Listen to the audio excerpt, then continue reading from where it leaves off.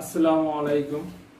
বৈরগাছি জে.এস. শিক্ষা মিশনের আপনাদের স্বাগত জানাই। আমি এখানে উপস্থিত হয়েছি আমার বৈরগাছি জে.এস. শিক্ষা মিশনের অভিভাবকদের উদ্দেশ্যে কয়েকটি বার্তা এবং আমার জে.এস. শিক্ষা মিশনের ছেলে মেয়েদের কয়েকটি বার্তা দেওয়ার জন্য, কথাগুলো তাদেরকে শোনানোর জন্য। যেহেতু আমাদের স্কুল অনেক দিন থেকে বন্ধ এবং আরও কিছুদিন বন্ধ থাকবে হয়তো, আমি এখানে উপস্থিত হয়েছি কি কারণে, যে কারণটাতে স্কুলটা বন্ধ আছে আপনাদের সবাই বা সবার জানা, হয়তো কারো অজানা নেই। তাও বলি, এই একটা করোনা ভাইরাস, যে ভাইরাস একটা মহামারী আকার নিয়েছে, যেখানে আমাদের রাজ্য, দেশ এবং পুরো পৃথিবীব্যাপী, অর্থাৎ পৃথিবীর 70% দেশ আজকে এই মহামারীর শিকার হয়েছে। এই মহামারীর শিকারের কারণে বিভিন্ন দেশে লকডাউন করা হয়েছে। এই লকডাউন শুধু আমাদের দেশে, বিভিন্ন রাজ্যে না, আমাদের পুরো ভারতবর্ষই এই লকডাউন করেছে আমাদের প্রধানমন্ত্রী এবং আমাদের রাজ্য মুখ্যমন্ত্রী। তিনি বিভিন্ন নির্দেশ দিয়ে 15 তারিখ পর্যন্ত এই লকডাউন করে রেখেছে। আমরা এই 15 তারিখ পর্যন্ত আমাদের স্কুলটা বন্ধ থাকবে। আমি সেই জন্য এইখানে উপস্থিত হয়েছি।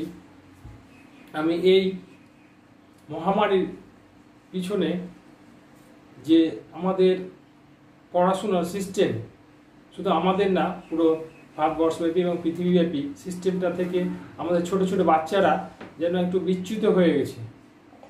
আমরা তবুও সেই চেষ্টাটা করেছিলাম যে আমরা আপনাদের ছেলে মেয়েদের একটা পড়ার সময় সারণী দিয়েছিলাম। সেই সময় সারণী শেষ হয়ে যাওয়ার কারণে আমি এখানে উপস্থিত হয়েছি।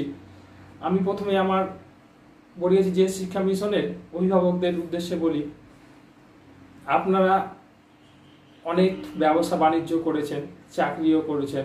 এই কয়েকটা দিন আপনি যে বাড়িতে আছেন, আপনার এই মূল্যবান সময় আপনি আপনার ছেলে মেয়েদের দিন এবং আপনার পরিবারের সদস্যদের দিন।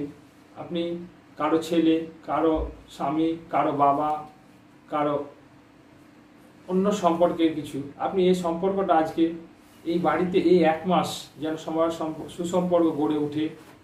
যে সময়টা আপনি দিতে পারেননি সেটা যেন তাদের মধ্যে আপনি দিতে পারেন সম্পূর্ণভাবে।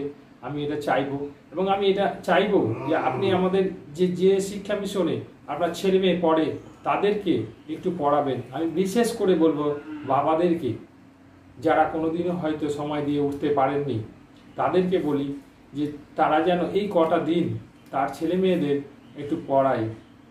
আমার এটা আপনার কাছে আমার বিশেষ আবদার থাকবে যে আপনার ছেলে মেয়েকে তার বাবা পড়িয়েছে, আমি এটা শুনবো।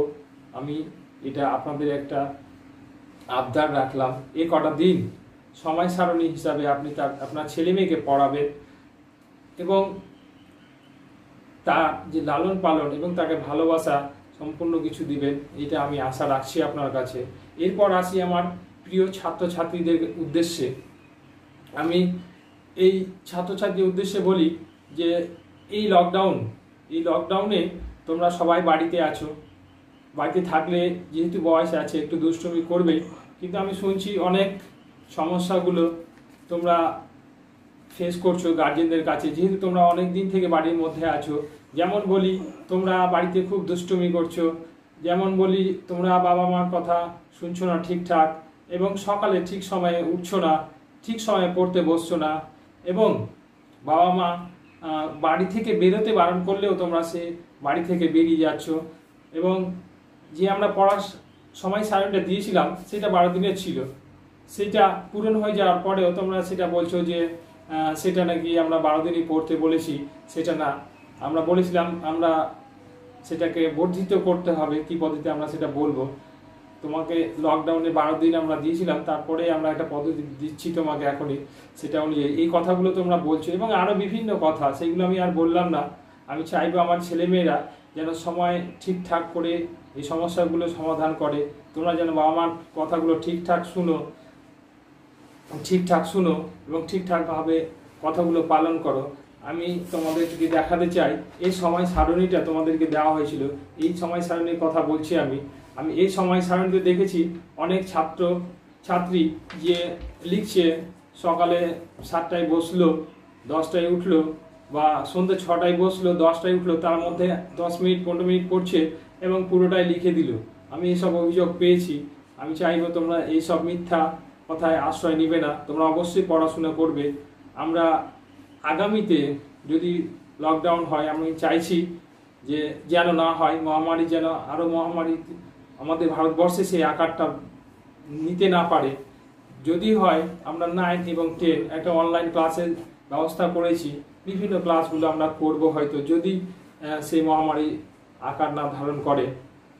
তবে আমরা চাইব যে তোমরা এই সময় সারণীটা সত্যিভাবে পালন করবে। পড়ার সময় সারণীর কথাটা বারবার করে বলছি গার্জেনদের এবং ছাত্রদের, এই কাগজটার কথা বলছি তোমাদের সবাইকে। আমি সমস্ত গার্জেনদের বলি, স্কুল এবং হোস্টেল সমস্ত ছাত্রছাত্রীদের দেওয়া হয়েছিল। আমাদের স্কুলে বর্তমান ছাত্র সংখ্যা 750, সেই 750 জনকেই আমরা দিয়েছিলাম। এবং এইটা যদি শেষ হয়ে থাকে কোনো ছাত্রছাত্রী, আশা রাখবো সবার শেষ হয়ে গেছে, সেই জন্য আমি বিকল্পের একটা ব্যবস্থা নিয়েছি।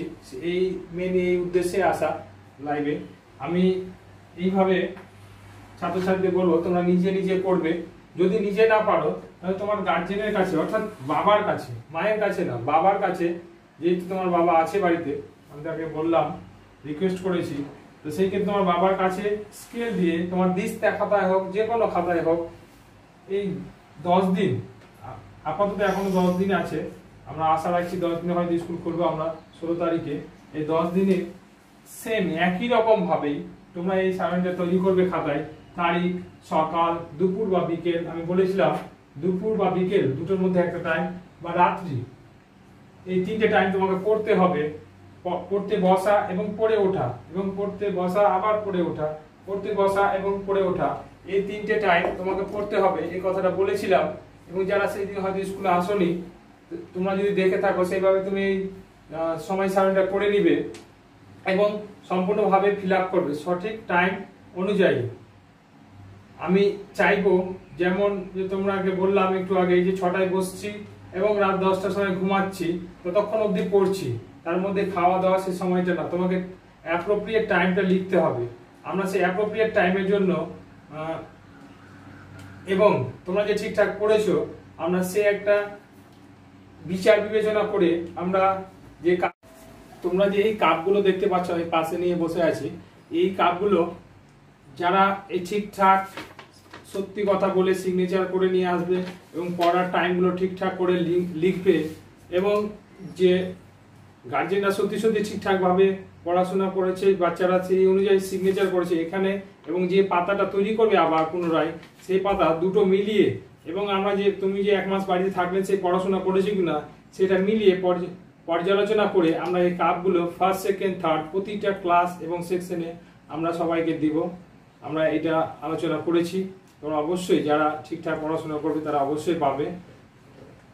আর বেশ কিছু বলবো না, সেই ক্ষেত্রে আমি লাস্ট কয়েকটা কথা বলে রাখি যে আপনারা এই এবং আমার ছাত্রছাত্রীরা, তোমরা এই মহামারীতে আমাদের রাজ্য সরকার, মুখ্যমন্ত্রী বা আমাদের দেশের প্রধানমন্ত্রী যে নির্দেশগুলো দিয়েছে, লকডাউন অর্থাৎ বাইরে বের হবে না, আমি চাইবো সমস্ত ছাত্রী যেন সেই কথাগুলো পালন করে। এবং তোমার বাবা মা যে কথাগুলো বলছে, এবং বাবা মাদের উদ্দেশ্যে বলি, আপনাদেরও উদ্দেশ্যে বলি, একটা মহামারী, এই মহামারীতে আপনারা অবশ্যই বাড়ি থেকে বের হবেন না, এবং যে কোনো খাওয়ার হাত বা নাকে কোনো মতে হাত কোনো সময় নাকে বা মুখে হাত দেবে না।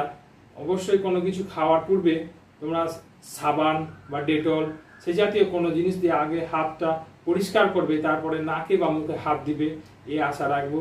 এবং সত্যিকারে আমরা এই মহামারী থেকে যেন ফিরে আসতে পারি, সে আমরা দৃষ্টান্ত রাখবো। এই বলে সবাই ভালো থাকবেন, সুস্থ থাকবেন। আগামী দিনে আমাদের 16 তারিখ স্কুল বা মিশন খুলবে, সেই দিন দেখা হবে ইনশাআল্লাহ। এই কামনা করে আমি আমার বক্তব্য শেষ করলাম।